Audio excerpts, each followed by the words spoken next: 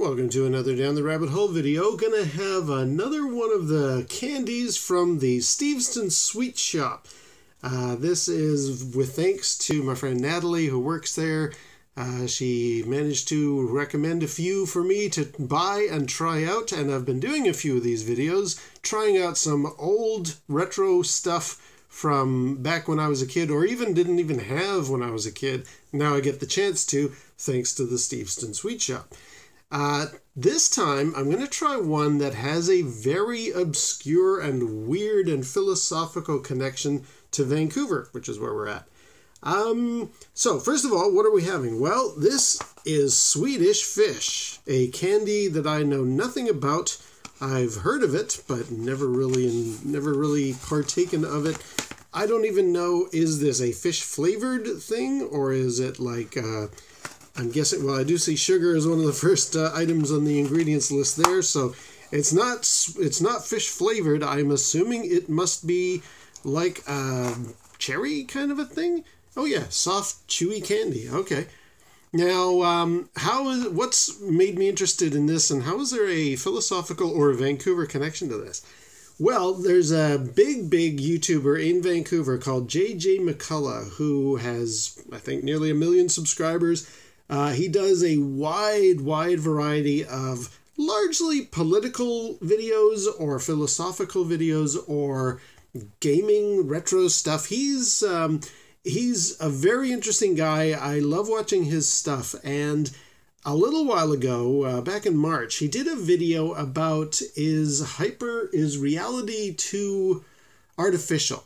Because there are a lot of symbols that are used in everyday life that have been modified and are almost extrapolated so far beyond what they originally represented that they have no meaning. And it makes for quite an interesting video. Now, it's kind of political, so if that's not something you're interested in, I wouldn't recommend you check it out. But otherwise, if you want some kind of food for thought, literally in the case of this Swedish fish, check out the McCullough video. I'll put a link down below. Now, this particular Swedish fish connection is actually due to one of the elements in the video. There was this strange connection to Swedish Fish, the candy, flavored Oreo cookies. And when I saw that Natalie's Sweet Shoppe has the Steveston Sweet Shoppe has Swedish Fish in it, I thought, you know what? In reference to that McCullough video, I want to try out what is the actual candy like, because I've never had them, never really heard of them until I saw that video. And I thought, right, let's give them a whirl. So let's try some Swedish Fish. I notice it's got a little perforated edge there, so let's rip it open. And they come out, oh, they're packaged. Wait a minute, do I open this? Well, I'm doing it now. I don't know what the right way is. As per the video where my nieces showed me the correct way to open modern packaging, like for Fig Newtons, this could be a totally non-intuitive way to open this box, but I'm doing it this way. Aha! Okay, so it is a standard kind of bag full of, candies. How the heck did they figure about 3 servings? What? It says 3 servings. There's no way this is 3 servings. This is a lot. All right, let's try it out. Okay.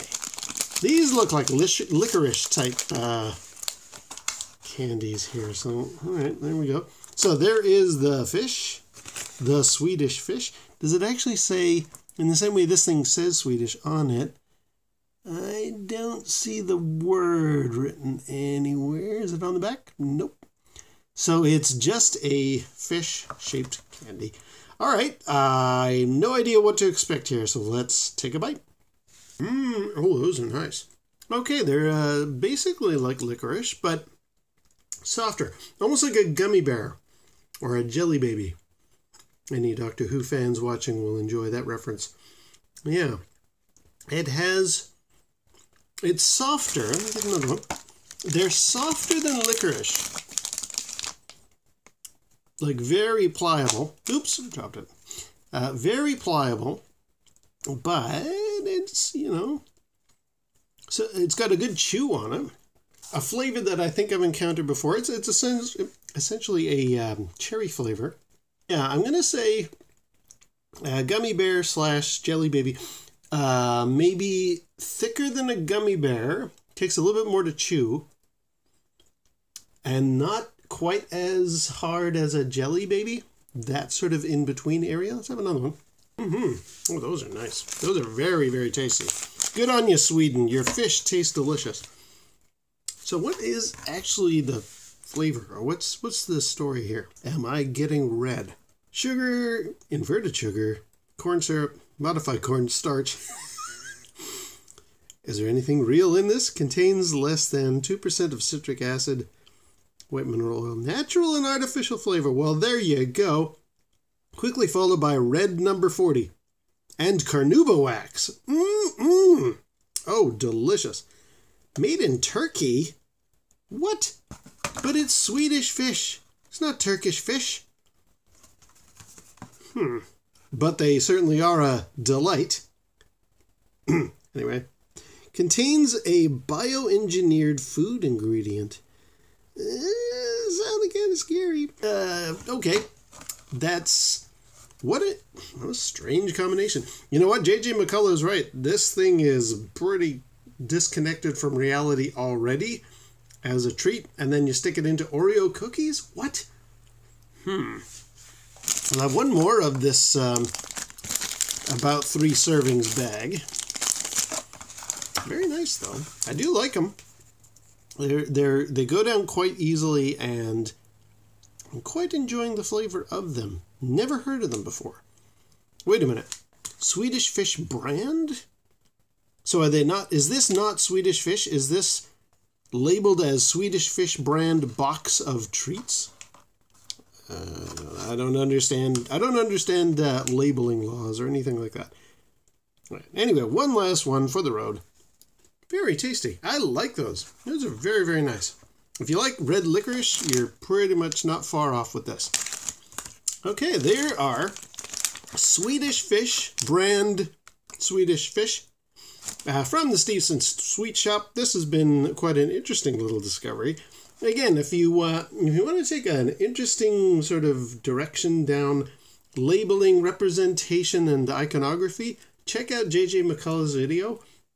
If you like his style of stuff, I do recommend him. I mean, he doesn't need a shout out from me. He's got way more subscribers than most, but he does a lot of very interesting stuff. And this was one that I just thought, oh, now that I see that this stuff is in the Steveston Sweet Shoppe, I gotta try it out, thanks to J.J. McCullough. Okay, well, until next time, we'll see you down the rabbit hole.